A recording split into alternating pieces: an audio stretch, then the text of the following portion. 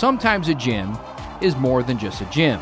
We are eternally humbled by the fact that people trust us to do a good job with this. It's something we take very, very seriously, and a lot of thought goes into it. And we just want to make sure that people are training safely and getting results. Matt Kuschert is the co-owner of the UFC Gym in Naperville. Along with UFC-Star Ricardo Lamas, they haven't just opened their doors to the public, but to Little Friends, a nonprofit organization serving people with developmental disabilities, in a joint effort to bring exercise to the individuals in the program. Every time they're here, every single one of them has a positive mindset. They're all smiling, they're cracking jokes with us. They just, enjoy being here. I think it's just a chance for them to get out, experience something new, get a little bit of workout in, and help them feel good about themselves. The partnership is unique and also unexpected. UFC, or Ultimate Fighting Championship, is an often bloody sport where many of the world's greatest martial artists battle in the octagon. And it's that stigma that makes it difficult to sell the gym's values of health and empowerment.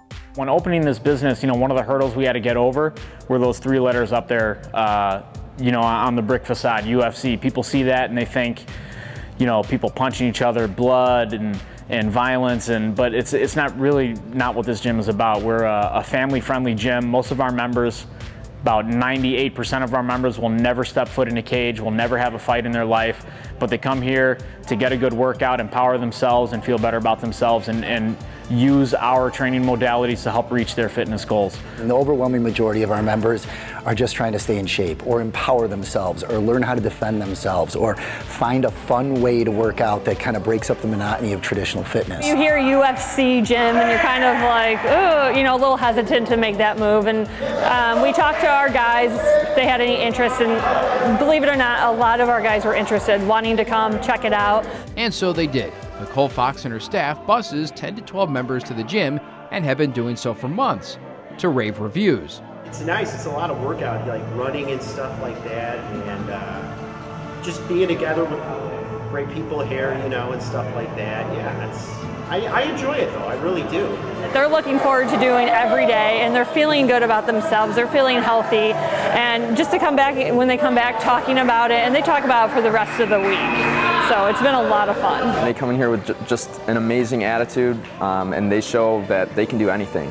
It's really cool to see, them do things that most people don't think they can do. They come in here ready to work, and they listen very, very well, and they respond very, very well too. Keone Durain is relatively new to the gym, having just graduated from Elmhurst in the spring. He's been working with Little Friends as well as other local groups. Being able to work with, the Little Friends, I've actually done a few workouts with one of the Marine recruiting stations here in the area as well too. So it's really cool to see different people come to us, or us go to them, and show them what we have to offer and show them a great time. The gym is also a hub for people from all walks of life, a place to get stronger in more ways than one. Nothing moves me more than watching somebody who walked in here maybe with their shoulders down, their heads down, and lacking utter confidence, and then to see them in just a few weeks' time to just hold themselves a little bit higher. Chest is out a little bit, their head is up, there's a smile on their face. Plenty of smiles, plenty of sweat, and plenty of high fives highlight a fun day for Little Friends at the UFC Gym, which is more than just your average gym. Reporting for Sports Stories Sunday, I'm Kevin Jackman.